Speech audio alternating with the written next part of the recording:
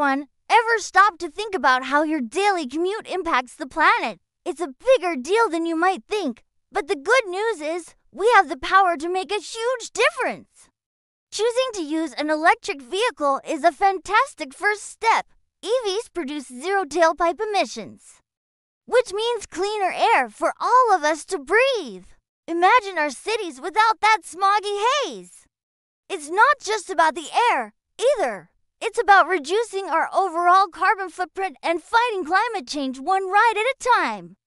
And what about public transportation? Hopping on a bus or train is like joining a giant carpool for the planet. It drastically reduces the number of cars on the road, easing traffic congestion and slashing emissions.